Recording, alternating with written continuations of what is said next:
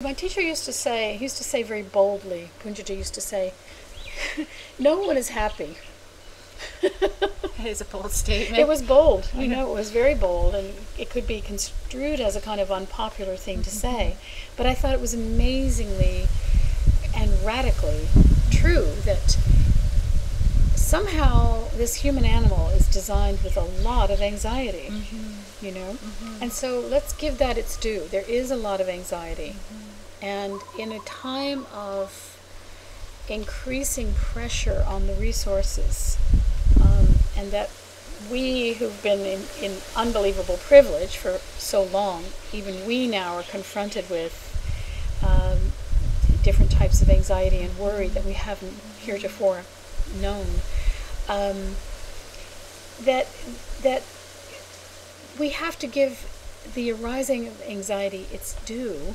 We don't have to shut it out and make it somehow scary, but we can, in fact, have a coexisting calm that is deeper.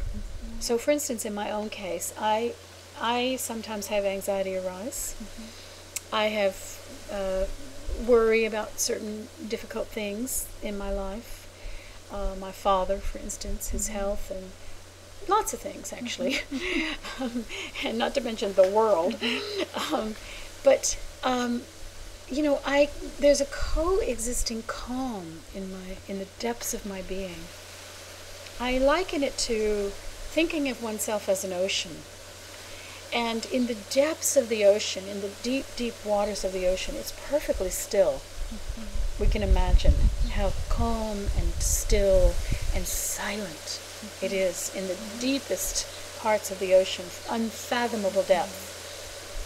And on the surface, there can be tsunamis, storms, you know, all kinds of wild activity, right? Hurricanes and so on. On the surface, there can be all this movement. But in the depths, it's very calm. And if you begin to think of yourself in this way, that in the deep waters of your being, it's very calm. And that you know that even though the storm is on the surface, it's going to pass, and that the awareness can then just sink down to its calm. Or that you can have part of your awareness still in the calm, even though part of your awareness, you know, and even perhaps in an alternating way, in a quick alternation, is in the storm a bit. And as you acclimate to the quiet, as you acclimate to the depth, you discover that it's actually very easy to have this coexisting awareness. You know, that it's not something that's hard to figure out. It's actually very easy.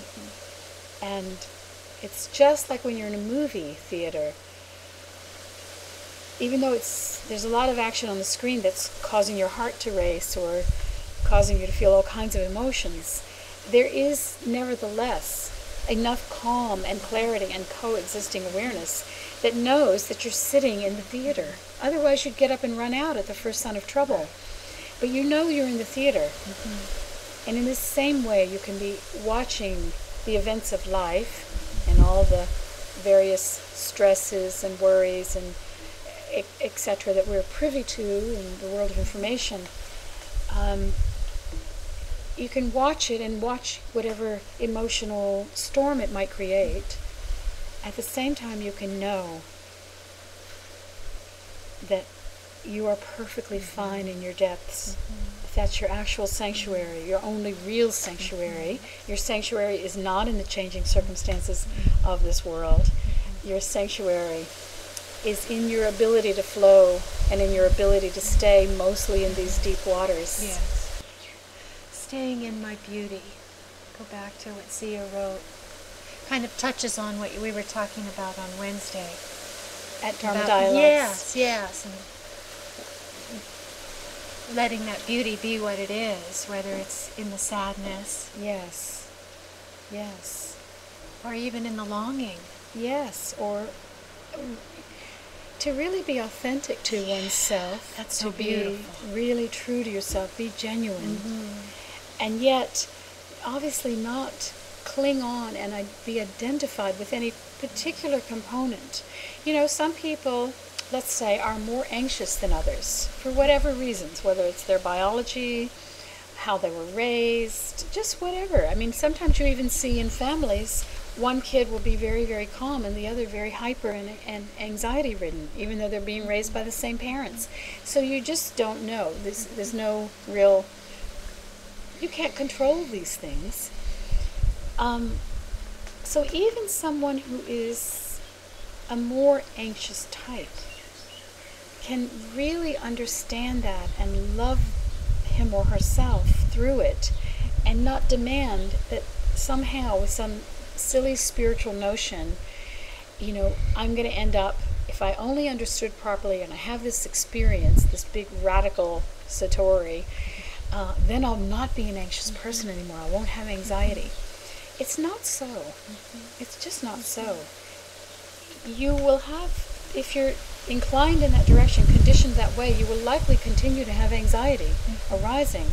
But in this understanding, you know that this is not your identity. This is not your primary identity. You are a multi-faceted diamond, you know, and this is one component of the diamond.